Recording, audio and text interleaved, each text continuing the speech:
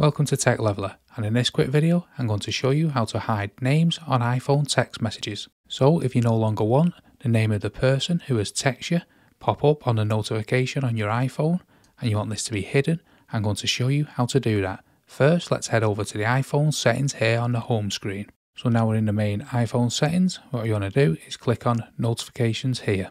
Now in the notifications section we're going to find the messages app, so let's scroll down. And here's the messages app. Let's tab into that. So now we're in the messages app. You can see right at the top here, allow notifications, and this is currently tabbed on. What this does is that it notifies you that you've got a message.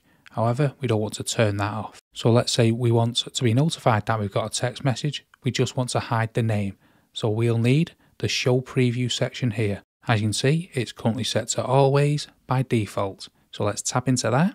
So here we have three different options to choose from. The default of always, when unlocked, and never.